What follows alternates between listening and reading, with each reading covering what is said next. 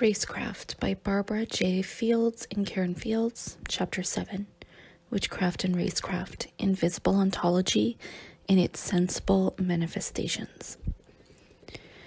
The right-minded teaching that race has nothing to do with biology but is merely a social construction is true but misleading.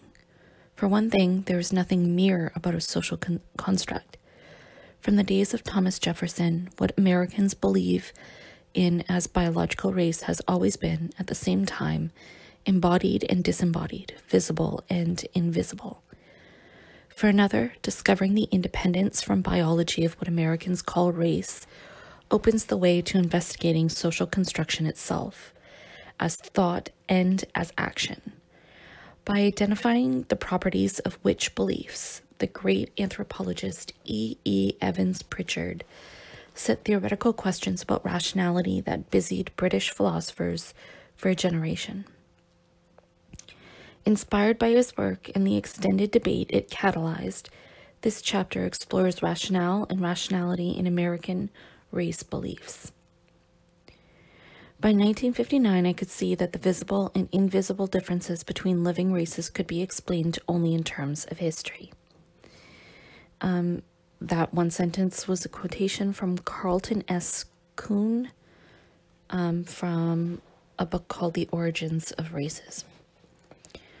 I propose to consider together topics that are usually considered separately. My research has pressed me to explore both witchcraft, with the invisible ontology it presupposes, and what I will call racecraft, with the invisible ontology that it too presupposes.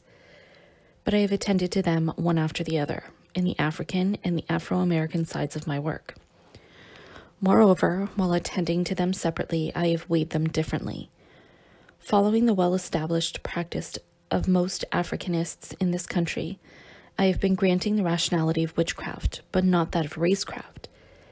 That practice now seems to me troublesome, logically and ethically. If we judge by the dependence of both on presuppositions that are demonstrably false according to modern science, then both sets of traditional beliefs should go down together as irrational.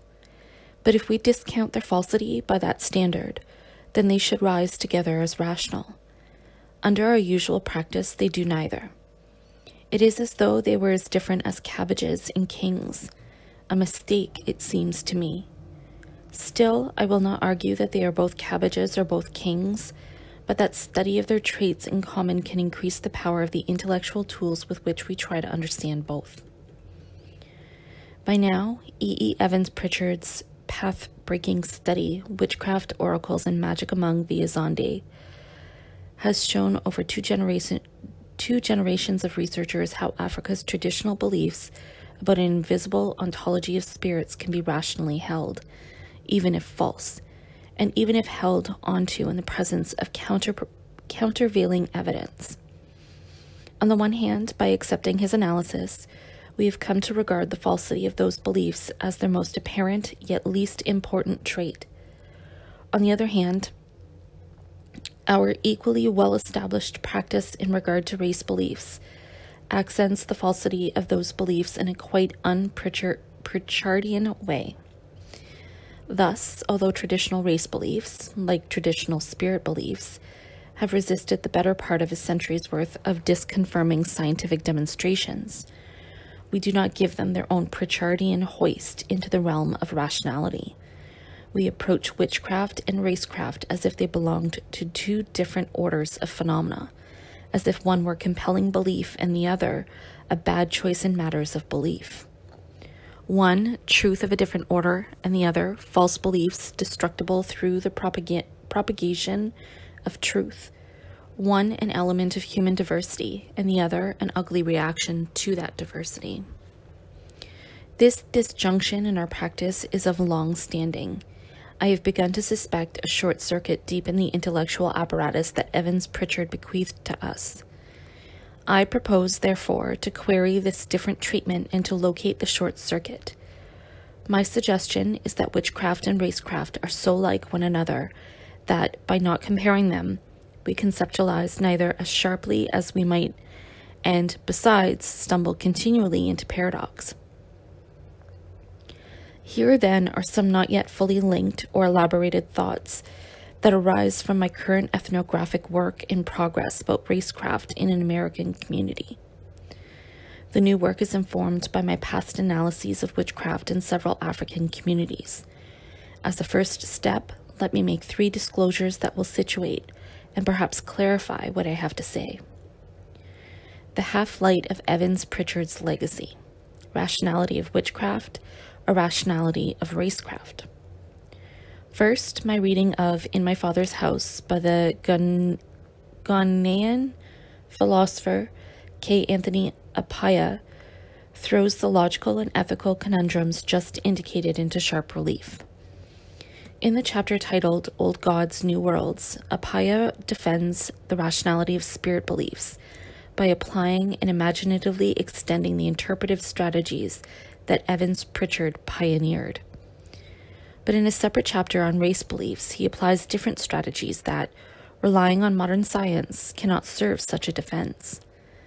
The inevitable results are disclosed by the chapter's title, Illusions of Race. There, Appiah logically but paradoxically concludes that, owing to his failure to transcend those illusions, the great anti-racist W.E.B. Du Bois was both a lifelong opponent of racism and a lifelong racist. The subject throughout is Du Bois' tragic admirement in false irrational belief and consequent moral error. Meanwhile, at the other end of the book, Appiah's discussion of the invisible ontology of spirits climbs, after Robin Horton, from ethnography into philosophy of science and suspension of moral judgment. Observation from that vantage point reveals African theoretical thought to be, not unlike its European scientific cousin, underdetermined by observation. A thought-provoking mouthful that, so let us stop and think. What sort of intellectual strategy is it that permits us both to dismiss race beliefs as illusions and at the same time to insulate spirit beliefs from the same dismissal? Without our professional habit of thinking about them separately, even as in this case between the covers of a single book, Africanists would assign both the fate of the outlaws in the German proverb, caught together, hung together. Rationality of racecraft, a rationality of witchcraft. Evans Pritchard's classic implicitly assigned them separate fates. After all, his work disputed a postulate of racecraft, namely the inferior intellect of African primitives, as allegedly proved by their holding on to traditional spirit beliefs in the teeth of countervailing evidence. Evans Pritchard was writing at a time when the old argument from craniology had imploded, but Hydra-like were rapidly being replaced. In other words, a racecraft demonstrably able to resist evidence against it stood at his very elbow as he devised still more evidence against it, but evidence of precisely the kind that, by his own demonstration, would not have prevailed against Zandi beliefs and mental habits. Therefore, deployed against the postulate of Africans' intellectual difference, his demonstration implied a commitment to one or both forms of the following assumption. Either his European readers were in fact intellectually unlike his African subjects, or Africa's witchcraft and Europe's racecraft were different orders of phenomena, which, both being artifacts of the mind, boils down to the same thing. Either form imperils the position from which he began, that humankind is intellectually one. Witchcraft, Oracles, and Magic is a powerful book of interpretation, but it is not a work of recognition. In it, a gifted observer hands his readers keys to something remote and strange, but stops at an unequivocal, paradoxical, and ultimately illogical halfway house on the way to human oneness. As a work of interpretation only, the book could not go further, but it was also a practical work, and in some sense did not need to. In his preface, Evans Pritchard addressed the book to colonial administrators, missionaries, and medical professionals, Europeans at work among the Azande, yet as far from the Azande as Europe's secular scientific rationality placed them. So Evans-Pritchard's comparing that secular scientific mode to the Zandi mode was an amazing tour de force, but at the end of the day, it nonetheless provided equivocal, paradoxical, and illogical evidence about the intellectual oneness of humankind. My dissatisfaction with it brings me to my second observation. Meanwhile, beliefs and habits that are Zandi-like, so to speak, thrived close to Evans-Pritchard's home. And they still do, close to our own. He had Europe's secular scientific rationality in mind, not the differently constituted common sense rationality of everyday life. But modern science did not and could not extinguish its longer established and more prolific relative, which both energizes and bedevils science itself. Shared irrational features of witchcraft and racecraft. In my work on racecraft, I have been struck over and over again by such intellectual commonalities with witchcraft as circular reasoning, prevalence of confirming rituals, barriers to disconfirming factual evidence, self-fulfilling prophecies, multiple and inconsistent causal ideas, and colorfully inventive folk genetics. And to these must be added varieties of more or less legitimized collective action, such as gossip, exclusion, scapegoating, and so on, up to and including various forms of coercion, which is to say that the logical and methodological byways of racecraft, like those of witchcraft, are rife with dangers to body as well as to mind. Taken together, such traits constitute a social world whose inhabitants experience and act on a narrow, deep certainty that racial differences are real and consequential, whether scientifically demonstrable or not. Obviousness is the hallmark of such a world. The evidence is everywhere, populating the banalities and the showstoppers of life. So the results of telling any inhabitant of such a world that races do not exist are like those I used to read from colonial district commissioners' reports of informing villagers that witches do not exist. Those results amount to a "what's up with you" incredulity. What is more, there seems to be little difference between the mental makeshifts of the proverbial person in the street and the accentuated rationality of academic life. I regularly get "what's up with you" reactions in college classes, and I once got them at a panel on race by University of Rochester biologists, whose professional engagement with modern population genetics did not, in their view, undermine the folk classification. The question that issued from my almost solitary black face, "Why not?" earned me the kind of withering certitude that is but a step removed from anger. I take it as characteristic that the rational software of racecraft, like that of witchcraft, accommodates disconfirming evidence in additive rather than transformative fashion. Shared rational features of witchcraft and racecraft. I did not say the irrational software of either, and that brings me to my third disclosure.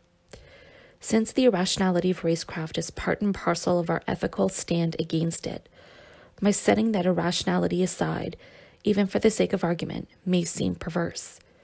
But in my work of retranslating Emil Durkheim's masterpiece, The Elementary Forms of Religious Life, I came to a realization that sobered me.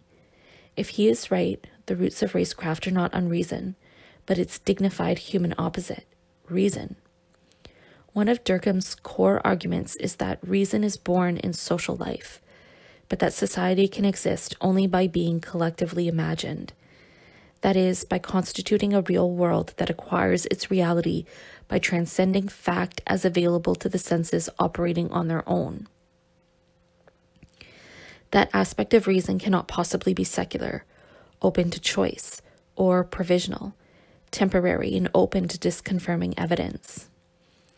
In one among many harrowing examples, Durkheim tells us the response of an Australian member of the kangaroo clan to being shown a photograph of himself. The kangaroo points to the photo and affirms to the ethnographers that he and the kangaroo are the same. He could not have been telling the truth unless the invisible ontology of totemic essences, not to mention the folk genetics, made it so. But, and here's the thing, neither could he have been truthfully stating that Neither could he have been truthfully stating his matrilineal descent, which he shared with others of the kangaroo clan. The study of totemic clans interested Durkheim because, as he says on the first page, it would yield a fundamental and permanent aspect of humanity. Unlike witchcraft, oracles, and magic, the arguments of forms was not a they argument with interpretational keys to open doors abroad, but not those at home. Durkheim's legacy. Our grasp of the sobering intensity of this argument tightens when we recall that Durkheim was working toward forms in the midst of European imaginings about rational identity. It was a time when imagining Frenchness kept throwing off volatile rituals of intra-European racecraft, incandescent ones in the street demonstrations of the anti-Dreyfusards. And so it was also a time for imagining rebarbative ritual antidotes. For example, Rabbi Armand Bloch sought to imagine a French nationality with Jews rather than without, by showing his congregation how a statue of Jeanne d'Arc could be suffered in their sanctuary. Was she not, in a sense, like Queen Esther? It is as a witness to this hot-button blood politics, though also as an accused, that Durkheim studied the phenomena through the ethnographer's strategy of remote imagining. He found that this collective imagining, at home or elsewhere, this adding to whatever could possibly be real in the physical sense, is at the fount of reason, not its opposite. Such figments are reason's raw material. To borrow now from Appiah, they contain theories that contribute to forming our experience and give meaning to the language we use for reporting it. If figments have that function, they come to us and must come to us as certainties ubiquitously evidenced. Doubt is not obviously sensible, but neither, on Durkheim's showing, is reason itself. Invisibility and reason. To claim there is heuristic value in examining witchcraft and racecraft together is not to claim that they are alike in all respects, or, despite their geographical separation, are one and the same thing. Nor, on the other hand, is it to claim that the trait I think they share, presupposing an invisible ontology, is the sole basis for comparison. In point of fact, by selecting the term witchcraft, I have foreshortened Evans Pritchard's three-part title and the three distinct arguments that correspond to it. 1. Witchcraft accusations displace structurally inbuilt social tensions onto available victims. 2. Oracles work within an idiom of thought that seems bizarre but nonetheless has markedly logical and systematic features. And 3. Professional specialists in magic know how to obtain, within their own logic, both true and tricked results.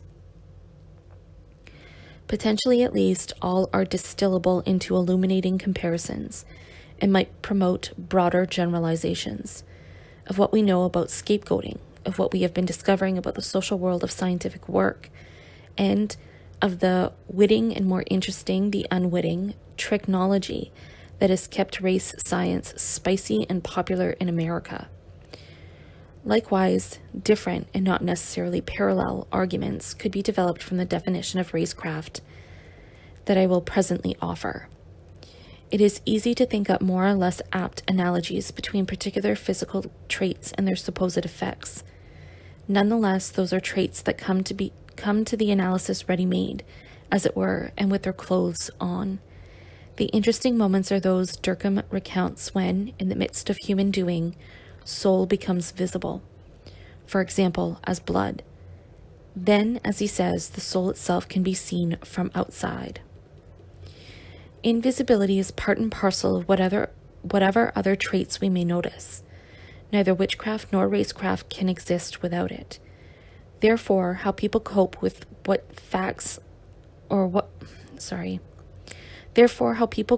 that fact links the difficulties of unmasking a witch with those that motivate the continuing search for a way to match up physical and non-physical race. The inhabitants of the West once experienced in their own sensible world an invisible ontology, rather like the one Appiah describes. According to Durkheim, that realm was downgraded to the designation supernatural, only after modern science had created awareness that there is a natural order of things. In making the arguments he does about reason's additions to the real, thereby making possible a human real world, Durkheim, the empirical scientist, devoted a long chapter of forms to the concept of soul, of all things. He sets out to reconstruct soul on the terrain of real things done. Once shorn of confounding reference to the supernatural, invisibility turns out to have properties that can be explored empirically.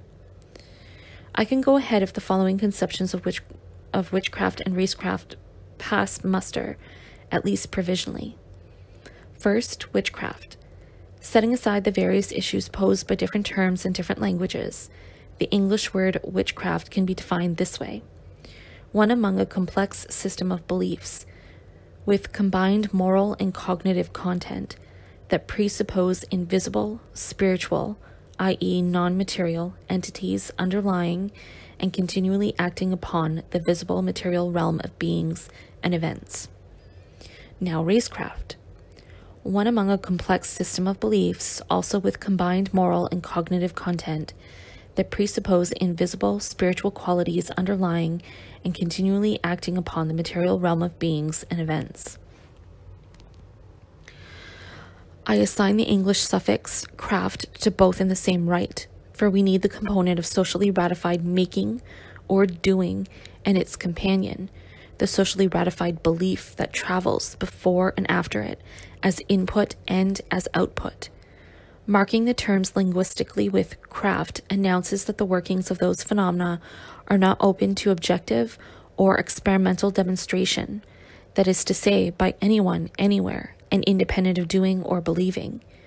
We all can be more certain that witchcraft exists than that witches do. The same holds for racecraft and races. The ubiquity and miscellany of the invisible. That said, let us notice first the invisible realm of witchcraft. Therein spirits are ubiquitous and continually at work in the big events and small happenstances of everyday life. Moreover, they are at work miscellaneously. There is always room alongside their invisible mystical influences for what Westerners would call natural causes, as well as for explicit and true technical ideas about how things work. Their miscellaneousness means that judgments of which is which, when do not flow neatly from rubrics and categories under which events can be subsumed in advance and without overlaps or remainders. In short, as the saying goes, circumstances alter cases. That miscellaneousness goes with invisibility as a crucial trait of spirit beliefs, and again with ubiquity. We are not in the presence of, now you see it, now you don't. You never see it, yet you can always see it. Real-world evidence is ever at hand. By its nature, though, such evidence is miscellaneous, not fixed or even fixable in any list of possible occurrences. That list is irremediably ad hoc. It stands ever open to addition as well as to change in the spiritual, logical, and even technological particulars of the items on it. Addition is one thing. Subtraction or upendings by incompatible evidence is quite another. The obviousness of the invisible. The existence of spirit is obvious in certain settings. Belief in them is uncontroversial and taken to be obviously true in Ashanti, Apaya tells us. In daily practice, they stand no more in need of rational defense than the planet's movements around the sun would in Europe. According to Apaya, however, that obviousness does not arise because people use examined or consistent ideas about what spirits are or how they work, but because, despite the invisibility of crucial operations, people regularly encounter their sensible outputs. As Apaya puts it, the evidence that spirits exist is obvious. Priests go into trance. People get better after the application of spiritual remedies. People die regularly from the action of inimical spirits. In short, confirming rituals seem regularly to be reconfirmed by nature itself. Thus, reason turns in a circle of its own making, towing the senses with it. Accordingly, in applying the term sensible to such evidence, I want to keep its two meanings in view, available to the senses and reasonable. Evidence through doing. Furthermore, Apaya goes on, the reinterpretation of this evidence in terms of medical scientific theories or psychology requires that people have some reason to believe in them. But again and again, and especially in areas of mental and social life, the traditional view is likely to be confirmed. Besides, he says, after Evans Pritchard, this evidence is not only likely to be confirmed, but also, and just as important, it cannot easily be contradicted by experience. Spirit workings transcend experience, and the corresponding human practices presuppose a coherent system of mutually supporting beliefs.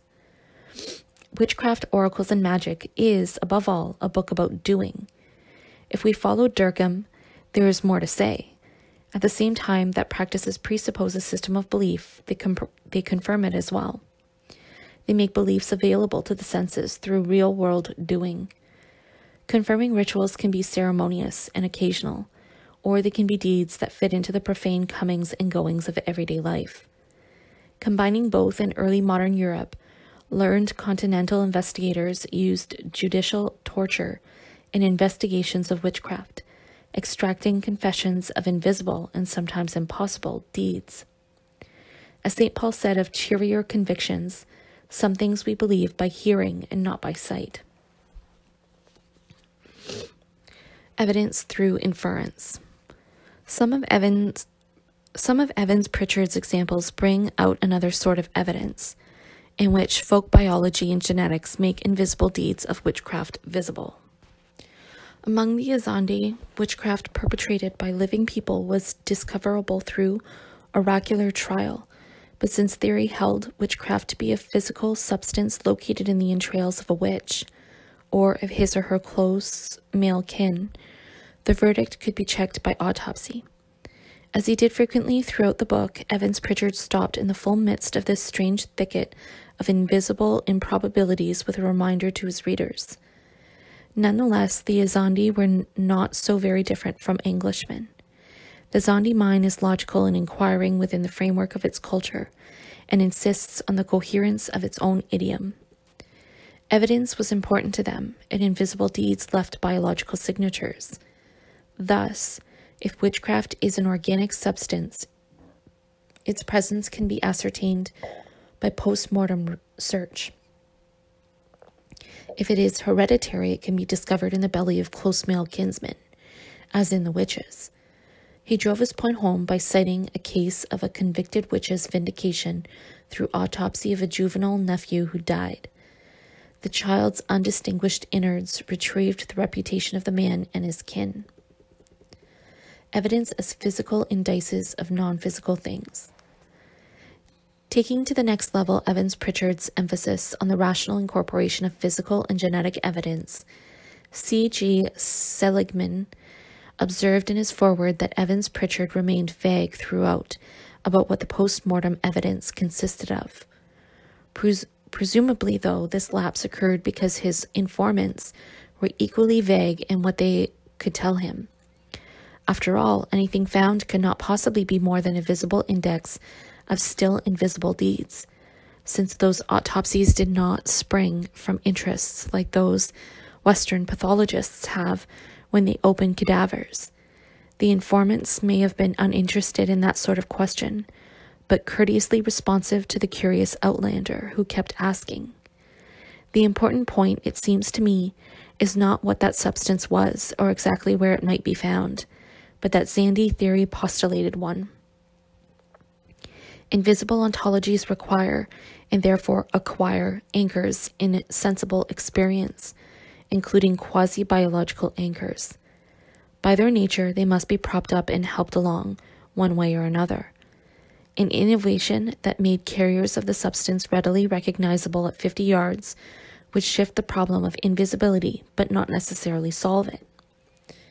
Even so, visible physical difference is an unparalleled prop for invisible things.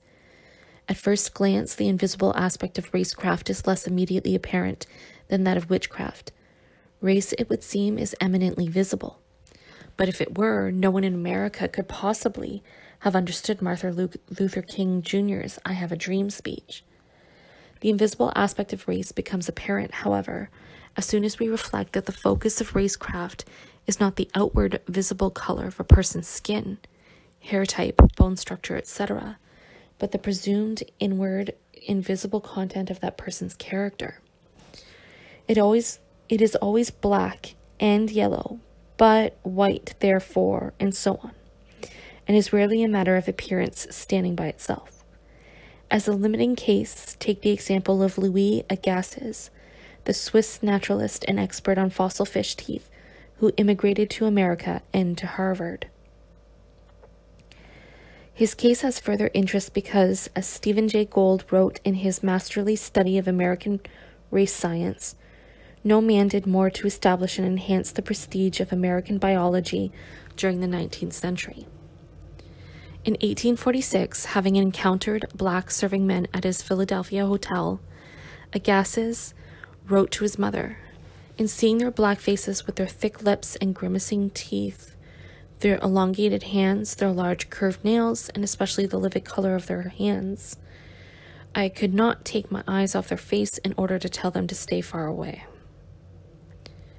In motion, the hands took on hyperphysical significance, and when they advanced that hand in order to serve me, I wished I were able to depart in order to eat a piece of bread elsewhere, rather than dine with such service. Shocked by that first encounter, Agassiz began to doubt all our ideas about the confraternity of humankind and the single origin of our species, and presently converted it to polygenesis, America's distinguishing contribution to the biology of the day. Perhaps Agassiz calmed down when he became a distinguished visitor in wealthy Charleston milieu, where the owners of black servants made intimate domestic use of them. But even if he did not, it is important to notice that the slave owners operated with different perceptual conventions, and so the physical features of black slaves did not speak for themselves. Or, if they did, there was no easy predicting of what they might say. Like any other visible traits that might have been chosen, the visible conformations of the servants' hands served merely as an index for an invisible reality that was independent of them. Before long, Agassiz's idiosyncratic physicality yielded to the more general mental habit of black and. By 1850, the empirical scientist was, like his new compatriots, riveted on invisible features. The indomitable, courageous, proud Indian, and how different a light he stands by the side of the submissive, obsequious, imitative Negro, or by the side of the tricky, cunning, and cowardly Mongolian. For the Swiss biologists to make such a connection, evidence was needed, but given the nature of the invisible things to be evidenced, theoretical thought, underdetermined by observation, was needed as well, just as it was in the case of the Zandi pathologists, who linked invisible deeds with visible particularities of the gut. In his demand for specifics about these particularities, Seligman was trapped in vulgar empiricism. There we must momentarily end the analogy with Zandi pathologists, however, because no ethnographer to 19th century race scientists would have found them uninterested in specific details of their evidence. Mountains of detail accompanied those researchers down a convoluted path, starting from a physical here, presumed to be systematically demonstrable, and headed to a non-physical there, known in advance of demonstration. Even the here proved recalcitrant to systematization, since no trait or set of traits permitted the establishment of internally unified and mutually exclusive categories. Until today, the physical evidence has spoken like the storied villager who stops and starts in giving directions and finally gives up, saying, "You can't get there from here." Visible and invisible props for invisible things. What is interesting about invisible ontologies is precisely that they are held up and helped along by props, without which they are unavailable to sense. But they are not the creatures of those props, and therefore not dependent on any particular one. The usable props are analogous to the oddments with which Levi Strauss defined bricolage in contrast to the specific purpose material of engineering. Once the existence of an invisible this or that is obvious, and everydayness makes rational defense irrelevant, evidence is everywhere at hand, available for miscellaneous ad hoc use. Thus, in a witchcraft cleansing episode, Bemba villagers, given the specific practical purposes at hand, ignored their exact knowledge of the difference between the skulls of chimpanzees and humans. The difference did not matter. Cleaning was cleaning. In Racecraft, what matters fundamentally is not the physical particular, but what follows the end in black and, white and, yellow and. Racecraft can even do without the physical descriptor altogether, giving theoretical consistency full sway. Homer Plessy of the U.S. Supreme Court's Plessy v. Ferguson decision, which created the doctrine of separate but equal, appeared white until he announced his colored essence. The brief written by his white liberal counsel, Albion Turgey, stated that Plessy had 1/8 African blood with no discernible black features, and was thus entitled to the legal privileges of a white man. It was Plessy's invisible traits that got him moved on his Louisiana train, in the same right as Agassiz's black, long-handed Negro would have been, and as Booker T. Washington actually was. That tan, gray-eyed son of a white man and a slave who quietly engineered Plessy's suit. Invisible ontologies require, and therefore acquire, visible props. But those props no more need be vulgarly empirical than do the substance extracted from Evans Pritchard's Zandi witches. Hence, the Nazis did indeed rely on their visual conception of Jews, but not so slavishly as to deny themselves help from badges and armbands. Let me open some parentheses. Durkheim makes this point unforgettably in presenting an Australian world with human members of the kangaroo, cockatoo, lizard, and loose clans. The clansmen are born with a shared essence, of kangaroo, say, but with neither mutual resemblance to one another nor mutual difference from the members of other clans.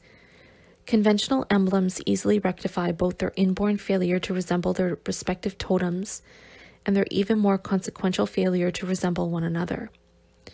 With the observation that all human kangaroos can look alike only through social contrivance, that is, through craft, I close the parentheses.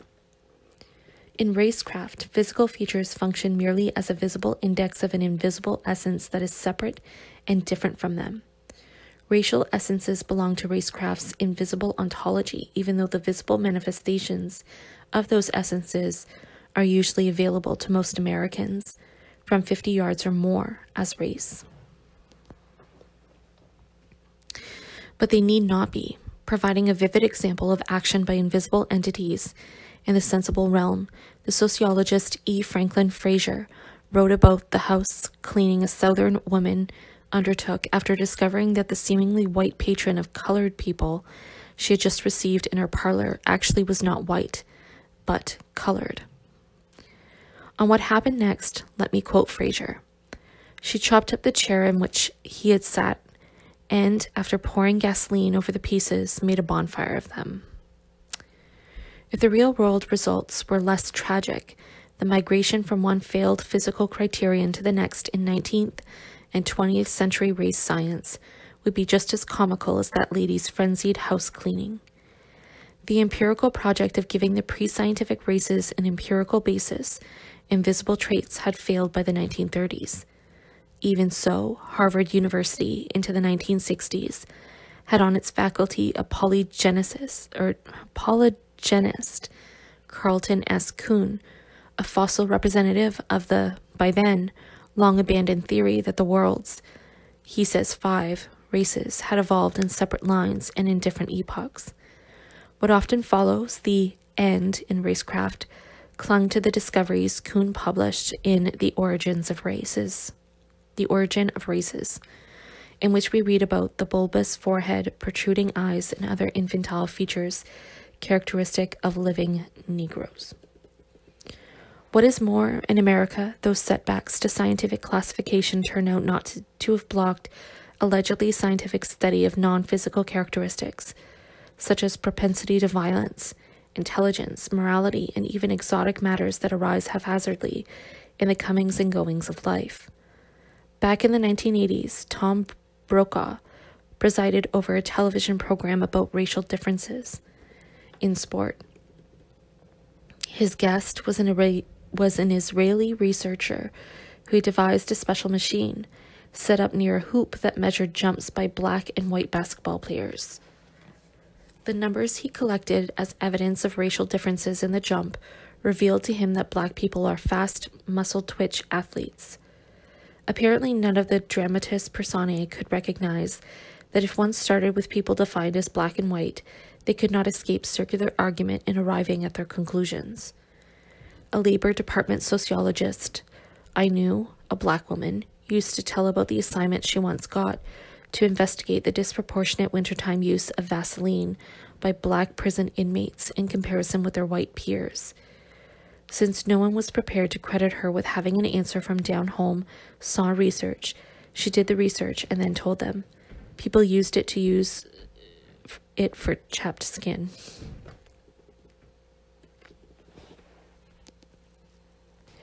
Invisible ontologies, real worlds. Now, if I have shown, at least provisionally, that the notion of invisible ontology applies equally well to witchcraft and racecraft, let me return to the logical conundrum. Those who know Apaya's remarkable book will notice that I have cribbed the phrase invisible ontology from the chapter Old Gods, New Worlds, where spirit beliefs are defended. Now, consider two similarly constructed statements. First, the truth is that there are no spirits. There is nothing in the world that can do all human beings ask spirits to do for them. Second, the truth is that there are no races. There is nothing in the world that can do all we ask race to do for us. Apaya's readers will notice that I cribbed again, taking the second statement word for word from the chapter Illusions of Race. If we hold both positions, defending the rationality of spirit beliefs, attacking the rationality of race beliefs, we arrive at this. Spirits do not exist, but belief in them is rational. Races do not exist, but belief in them is irrational. What distinction could we be making, and what might warrant it? We may well observe, as Apaya correctly does, that spirit beliefs are acquired in the course of African rearing, and, furthermore, to quote him again, the evidence that spirits exist is obvious. Priests go into trance, people get better after the application of spiritual remedies. But we may equally well observe that race beliefs, too, are acquired in the course of rearing, and, furthermore, that the evidence that race exists is obvious. Racial incidents are frequent. Criminals and medical patients are counted by race. Statistical studies reveal racial differences in everything from death from prostate cancer to rates of decline in the incidence of teenage pregnancy. Since race is ubiquitous, that list is open to indefinite extension. One could add to it everything from blood pressure to consumer preferences, athletic prowess, propensity to welfare dependence, or to allegedly unfair claims to jobs, likelihood to be transporting illegal drugs on the nation's streets and roads, or lately through its airports, and much else. In our race-conscious world, virtually anything can be counted, will eventually be sorted, classified, and published by someone according to racial differences, which, as such lists demonstrate, are everywhere and have inner mechanisms that, it is assumed, science will eventually vindicate. Apaya also proposes that, as a vocabulary that organizes experience, Africa's invisible ontology organizes the world in one among many possible ways. It conceptualizes relations between spirits and persons as relations between persons. This is a powerful point that Evans Pritchard made about the Zandi idiom of thought. Such a conceptualization does indeed seem to preempt the space that impersonal causes occupy in Western science. And Appiah is quite right to say that there is little reason for medical, scientific, or psychological evidence to win out over traditional evidence, especially in the realms of mental and social life. What is more, as he points out, the spirit evidence suits those realms, not least because they are home territory for controlling and judging the doings of people, not of things. Zandi assumes that the world is in some kind of evaluative balance, in short, on the sort of assumption that leads monotheistic religions to develop theodicies. To progress in understanding the how of things that happen, scientific rationality had to get out of the business of accounting for good and bad fortune. In short, to abandon to religion teleological questions of why Africa's invisible ontology accommodates such questions.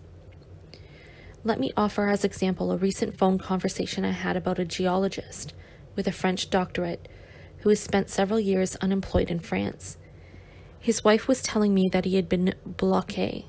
It transpired in conversation that she did not mean blocked by French-born competitors faced with an African-born black man who merely held French nationality, but instead by jealous kin in his home village. It would have been irrelevant and impertinent for me to rebut her assessment, or, for that matter, even to ask questions about her logically and methodologically expanded conception of traditional notions about causing action at a distance. My friend was pointing to a truth about important relationships back home and to terms of human connectedness in a home community that are in reality determinative of her husband's life. They are his kin. Besides, as we both knew, 20 years earlier, those same jealous kin had engineered a disabling psychotic episode. Thereafter, until a reputable spiritual doctor intervened, they had effectively blocked his passing the French-imported monster exam that stood between neo-colonials and bachelor's degrees. But just as we can say that Africa's ontology of spirits underpins personal modes of conceptualization, we can also say, comparably, that America's does similar work.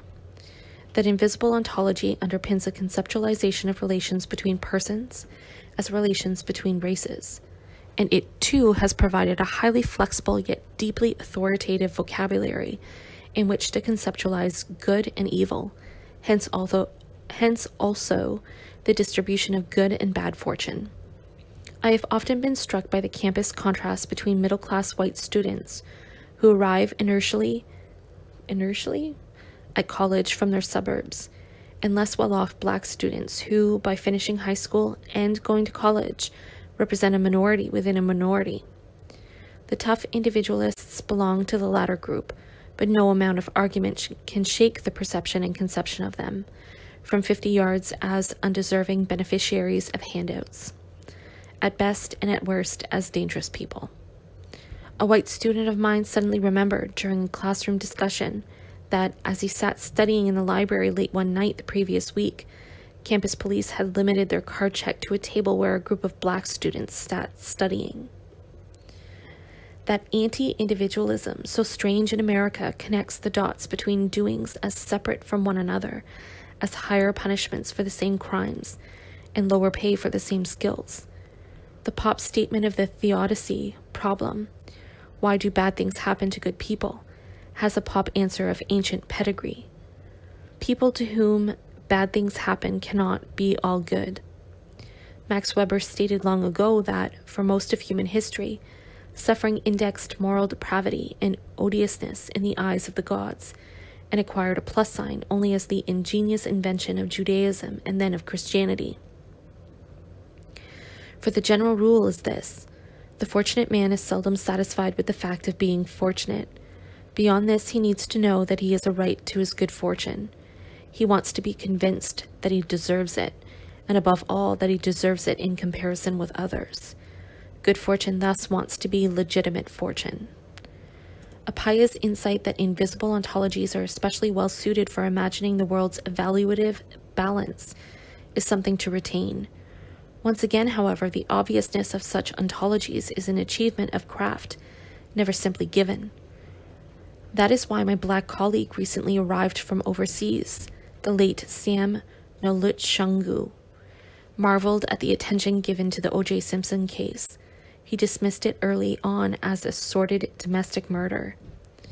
It is also why, crossing in the hall after Simpson's acquittal, a usually courteous and garrulous white colleague in the same building passed me in silence, gaze averted, face in a rictus of rage, white as a ghost.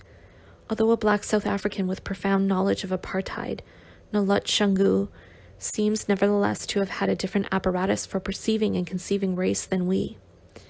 That difference gave him the luxury of looking on like an ethnographer, with nothing personal at stake. As a black American, I carried around a deforming apparatus similar to my white American colleagues. For Noluchungu, by contrast, nothing inflated the import of the private tragedy or extended its scope. He had not acquired in childhood the conventional perceptions and effects that make this exception to American individualism powerful. Linguists study the acquisition of language. A fruitful line of fresh inquiry into both witchcraft and racecraft would involve watching how the acquisition of racecraft occurs in childhood, gradually overcoming the child's not yet socialized capacity to see from within its horizon. Put in terms of spiritual realities, the to-be socialized capacity to see takes something like the insider-outsider form of a collective representation, as proposed by Levi Bruhl. Not a being, not an object, not a natural phenomenon in their collective representation is what appears to us. Almost all we see in it escapes them, or they are indifferent to it. On the other hand, they see in it many things which we do not even suspect. To young children, from that standpoint, adults are surely a they. Let me offer a commonplace instance that arose in conversation not long ago. A close friend told me of what she called a racial encounter in which her 4-year-old daughter, Abby, walked up to a swearing, shouting, hyperventilating street altercation between two heavy-set women. Before a nearby security guard stepped between her and them, the little girl had walked up close and sternly warned them, as her nursery school teacher does, "You are not practicing peaceful community." That's cute. In America, this story does not have its full meaning without the colors, so let me supply them. The white child, her white mother, the black women, the black guard. Abby didn't see colors, her mother told me. But this is America. The grown-ups did see colors, and Abby soon will. Some version of America's race belief eventually will seem no more worth querying to Abigail than the existence of spirits does to children in a pious Ashanti. Let me note once again, however, that, once acquired, this seeing serves miscellaneously. To say that it plays a role in the social discernment of good and evil, and of good and bad fortune is one thing. To think of it as causing particular events or judgments and then hitch it simplistically to them would be another, and would be wrong. It provides not a detailed constitution equipped with authoritative and self-activating rules for every possible case, but simply a kind of raw material. Once acquired, that seeing becomes open-endedly applicable to specific contingencies of life as they come up, or at least until the theorizing impulse hardens them into fixed forms. Thus, the victim of the lynching in D.W. Griffith's 1915 American classic, Birth of a Nation, became black by being lynched.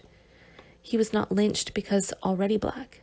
Again, that film's half-black, half-white Reconstruction politician became half-black and not half-white through the same process, but need not have done elsewhere or under different circumstances. Meanwhile, in the real world depicted by the film, those two kinds of drama were at the hot core of new politics destined to shape public discourse about who gets what and why. The late C. Van Woodward's great biography, Tom Watson, recounts the life of a man who began as a populist advocate of poor farmers' interests, black and white, but evolved into a virulent and violent racist. I think of witchcraft in a similar way. It is adaptable to all kinds of contingencies. so long as it moves in step with the human doing and thinking that together confirm its reality.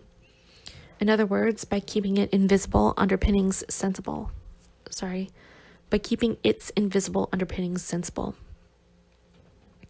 If either were only a museum specimen of human reason, to be gazed upon more or less elegantly, it would not matter whether our intellectual machinery enabled us to grasp them adequately. But getting that right matters, for both are active in the world.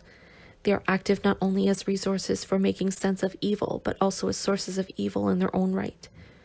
To gain the edge for Jesse Helms in his closely contested last Senate race, all it took was for the senator's TV ad men to show a white hand receiving a pink slip and a black one receiving a pay stub. Analogously, the health crisis that has followed Africa's economic crisis has allowed anti-witchcraft practitioners to gain fresh prominence and in some cases to do terrible harm. Propagating the scientific truth of human likeness until doomsday, as President Clinton did in his 1998 State of the Union speech, cannot undo the power of racecraft, any more than propagation of the truth that there are no witches has undone the power of witchcraft.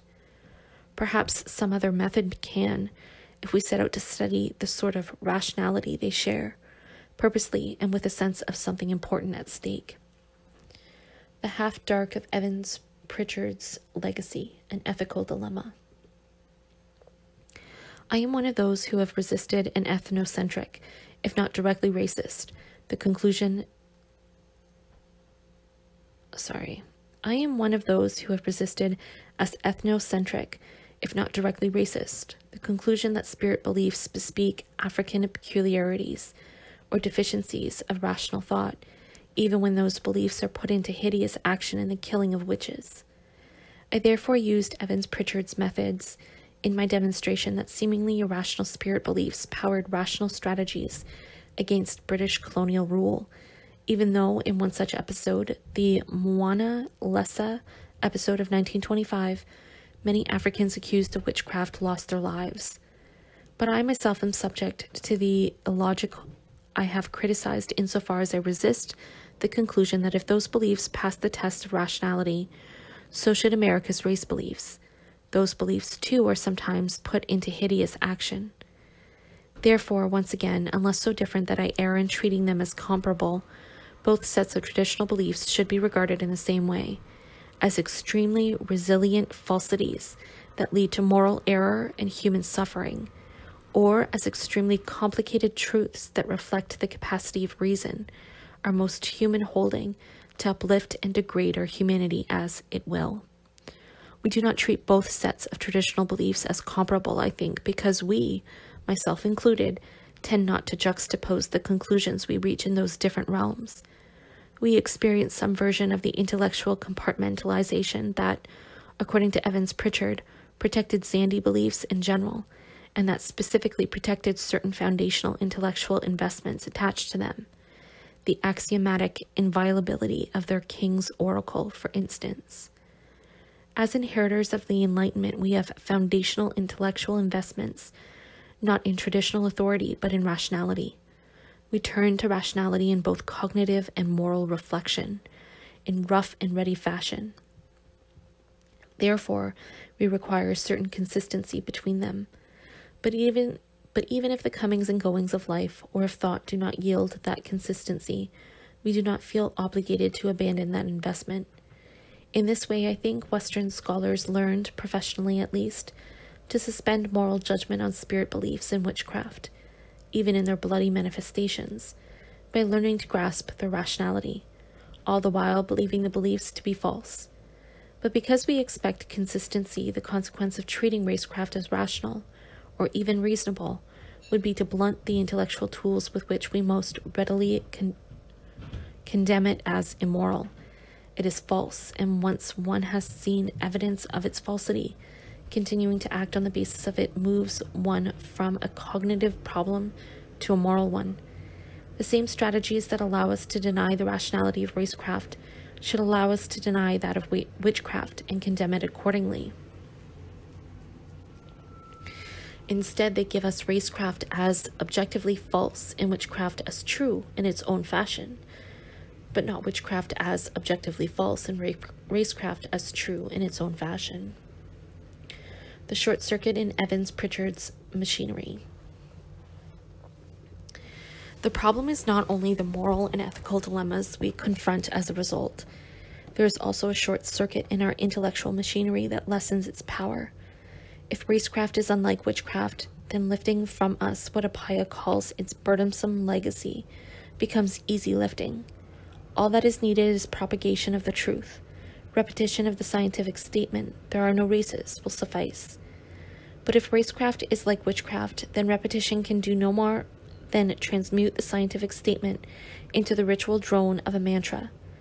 By the time we get to the end of Evans-Pritchard's monumental work, the original wiring that connected racecraft with his problem has been cut, and therewith his own access to a far closer cognate than Western science. For his comparison, he connected Zandi modes of thought not with English modes of thought that have similar properties, but with scientific modes.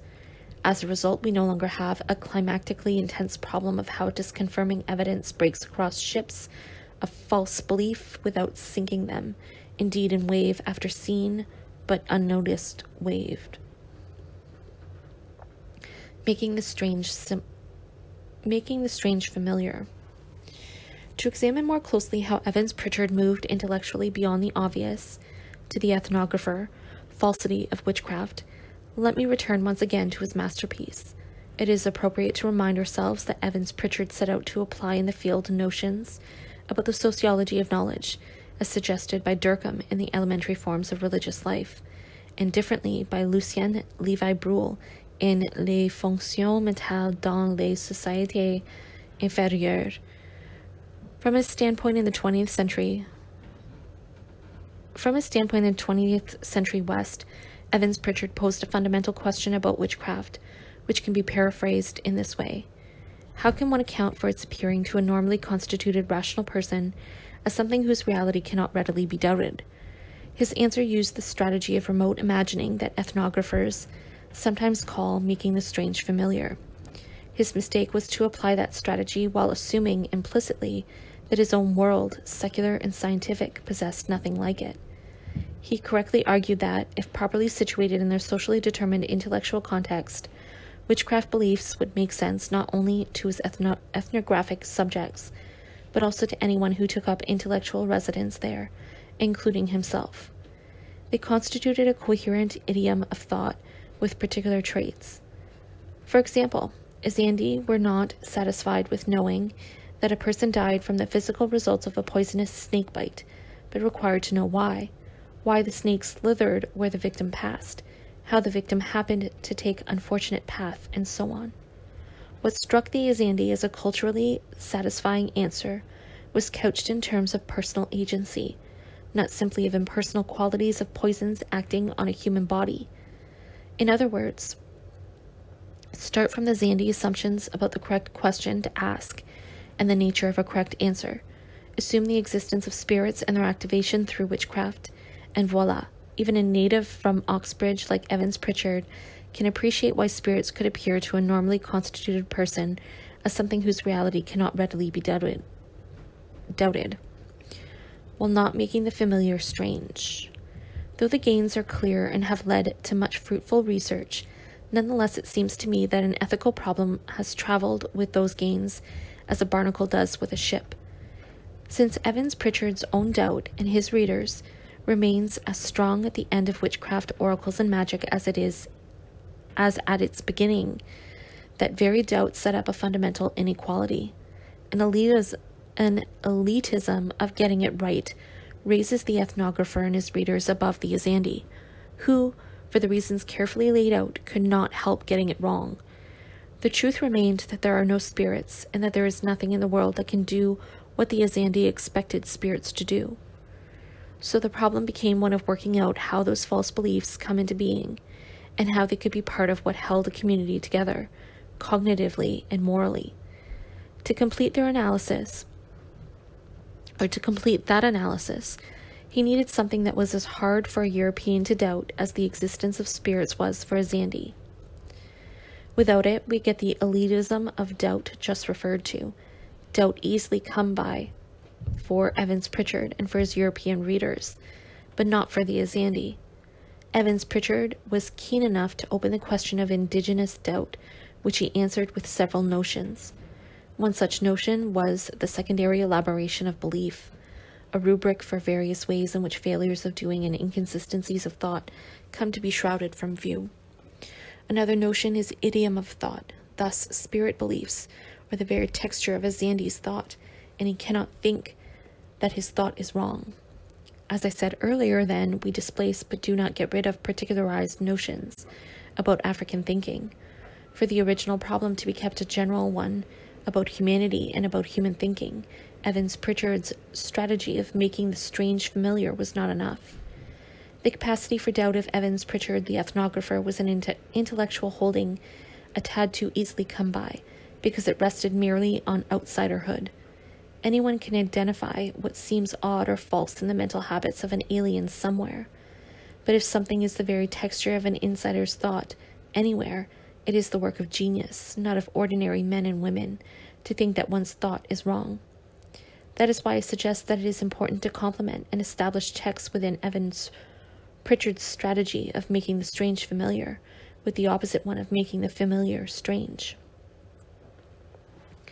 It seems to me that, right through the 20th century, American race beliefs continue to offer us an invisible ontology whose reality cannot readily be doubted by normally constituted rational American men and women. It provides an idiom of thought, is protected by secondary elaboration of belief, is acquired as obvious and uncontroversial, and so forth. Setting that invisible ontology alongside other people's is one way of keeping ourselves honest and modest. If we say the truth is there are no races, and in any way blink, then Racecraft can provide a useful complement to Evans Pritchard's strategy of remote imagining. When 20th century Africans went on making their visible world of beings and events collectively comprehensible by underpinning it with an invisible ontology, they did not exhibit a problem that humans anywhere can avoid and remain fully human. In America, it is neither here nor there to affirm the truth that there are no races. Like witchcraft in its African contexts, Racecraft points to truth about important relationships here, and to terms of human connectedness in our home community that are in reality determinative of all our lives. In those circumstances, talk of color blindness resonates either as the visionary message of "Kings, I have a dream" speech, or as a king of peekaboo, or as a kind of peekaboo dishonesty on the part of self-interested Racecraft. In like fashion, African villagers suspected that their self-appointed civilizers were dishonest, self-interested autocrats from afar, or, at best, well-intentioned but naive deniers of reality. We can think of King's dream as his own kind of civilizing mission in his own land, the natives of which have a choice to make. That choice is every bit as haunting as the one Apaya sets forth at the end of Old God's New Worlds. If modernization is conceived of, in part, as the acceptance of science, we have to decide whether the evidence obliges us to give up the invisible ontology. America is modern, has accepted science, and has yet to decide whether the evidence obliges us to give up the invisible ontology. I have tried to suggest that Apaya refers to a predicament that is not restricted to African contexts, but shared by all human beings. That being the case, our studies on witchcraft require general formulations that can apply beyond our immediate geographical sphere of work. My contention that examining witchcraft and racecraft together can illuminate both is one means to that end. My extending, and I hope not distorting, Apaya's notion of invisible ontology is another, so long as we can keep our footing along its slippery limits. I have shown that in our different approaches to spirits and races, we have been traveling those slippery limits logically and ethically.